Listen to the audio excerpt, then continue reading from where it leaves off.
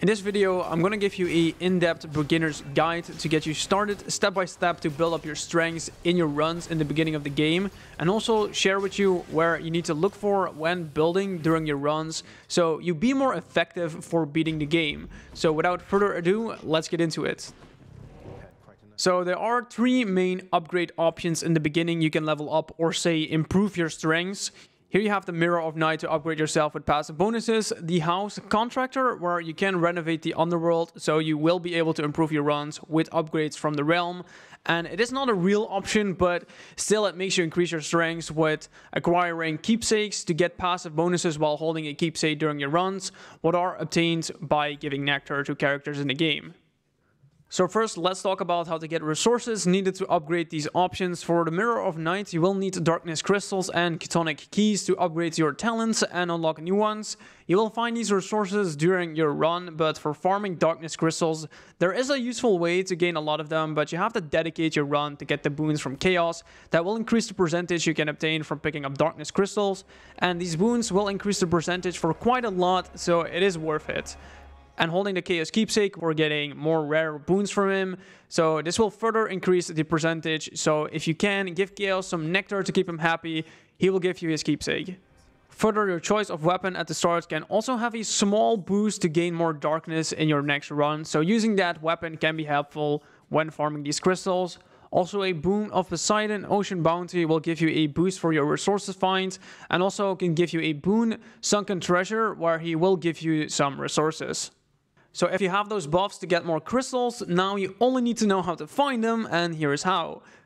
You will get them as a room reward, can be bought from a Well of Charon, where you can buy buff artifacts, and also sells these crystals. Just like by his regular store, he does have these for sale sometimes. From an Infernal Trove, these are chests in rooms what can be activated after the encounter to gain resources and may sometimes have Darkness Crystals as a reward.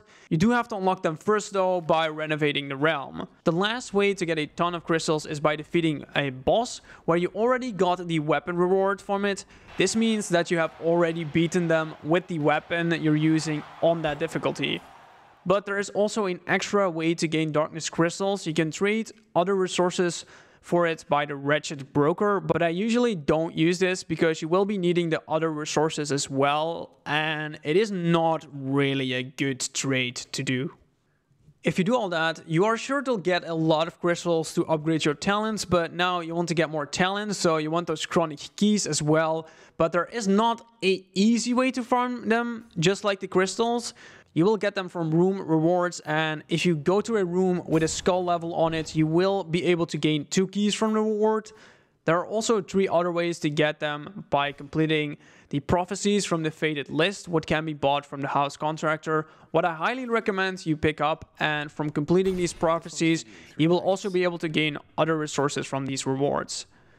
Some of the other rewards include picking up all the boons, and if you do pick up boons during your run, you can see the Fated choice by the boon what you haven't yet gotten, what is also a good way to try out every boon to be more familiar how they work, so you can be more effective in the game. Now for the second way to gain the keys, you are able to get them by fishing in the underworld. Yes, you can do that. And pass them on to the chef in the lounge to gain keys and other resources, but you will need to pick up the fishing rod first at the House Contractor, what I highly recommend you do. For the last one is trading the other resources at the Wretched Broker if you so desperately want those keys. Also, these keys are needed to unlock the weapons in the game, so it is all good how you know to get them. Now, I mentioned the House Contractor several times now to buy some stuff from him, but with what? Well, you can offer him gems to get the renovations done in the realm, what can benefit you overall in the runs. So these gems are found during your run and will be gained as a room reward. Keep in mind, when you do a skull room, you will increase the reward amount. Infernal Troves, fishing, boons from Poseidon, completing prophecies, and the Wretched Broker. For the final sort of upgrade, getting the keepsakes, you will need to find nectar during your run, so these can be found as a room reward. Fishing by completing Infernal Troves, there is a chance it will give you one as an additional reward from the other resources. You can also get one from the boom of Dionysus, the premium vintage, where he will just give you one straight away after you pick up the boon. You can also get them from completing prophecies and the wretched broker. By giving all the characters in the game nectar the first time, they will give you a keepsake with a passive bonus. So I recommend you first all give the characters their first nectar to get the keepsakes from them, so you can see what they do and might benefit your runs. These keepsakes can also be upgraded with completing encounters in your run while holding the keepsake, so it makes the passive bonus better up to a max rank of 3. A little tip here, if you want to know who you still need to give nectar to, the codex given by Achilles can be of help. I am not sure when he is going to give it to you, but eventually when you talk to him after an escape attempt, he will give it to you. Later in the game, you will eventually unlock more ways to upgrade yourself, but for now, in the beginning, you are stuck with these, and I will go deeper into ones you get later in another guide. So now let's talk about building up your strengths during runs. As you may well know by now that boons of the gods give you powers linked to the specific god you got it from and boost your attacks. I won't really be talking about a fixed cheese build here, but general tips you need to keep in mind while you're attempting runs to make building more successful, and the RNG won't really let you get a fixed build every time, so you will be needing to know how to make a good builds.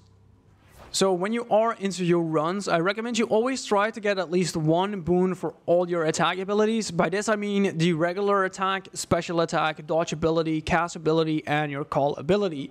Because if you don't have a boon on them, they won't really be much of help during your runs, because they won't do decent damage if you don't got a boon on them. This brings us to the next thing to focus on. You want to try leveling up one attack boon as much as possible. What will be the attack that is most effective with your current boons? This could be any attack really, depending on which boons you're going to get from the gods. So your dodge ability could be really strong in your runs because of the multiple boons you got to make it stronger. Same can go for your regular attack in another run that will be doing the most damage output because of the boons. So try leveling up the boons that makes the attack ability stronger, and also pick up other boons from gods that further will make your main attack ability stronger. Here is an example what I usually do when creating a build. During the run, I try to get at least one good boon for my attack or special, so if I got a good boon for it, I will level that one up the most and look for the Daedalus Hammer, what can further enhance your attack or special with unique abilities. So if the boon what I got from the god is boosting up my special attack the most, I try to use the hammer to make my special attack even stronger and keep leveling up the special attack boon with the Poms of Power, and pick up booms from the same god to gain even better passive bonuses to further increase the effectiveness of the special attack. But you can also do the same with your regular attack, and sometimes you will get a different kind of boons during the run, so you might end up with that your dodge ability or cast ability will do the most damage. But that is just RNG of the game.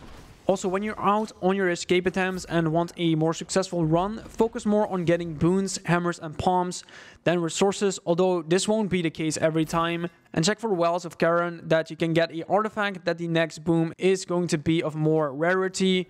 Look for Chaos Gates, what further can enhance your main attack ability with the Chaos boons, and always check the rooms for urns to get money, as well as an Infernal Trove, what may heal you up or get more coins to buy upgrades or boons from Charon shops.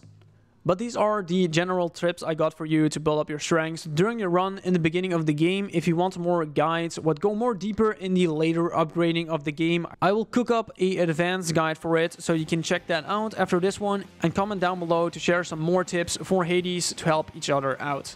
But that wraps up this video. I hope you enjoyed it and found it helpful. If it did, don't forget to subscribe for more related gaming topics like this one. And I guess you can leave a like if you liked it, or a dislike if you didn't. But I thank you for watching, and I see you all next time.